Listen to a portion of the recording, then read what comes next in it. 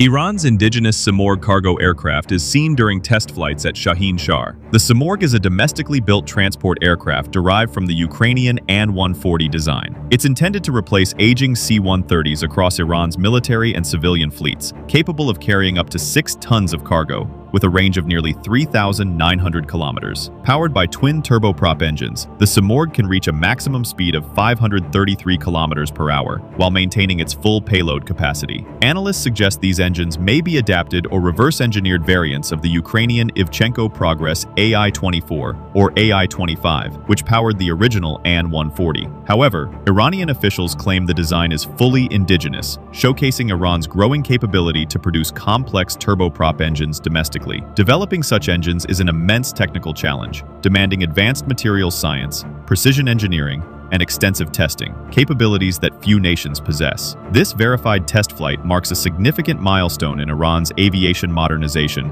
and strategic independence.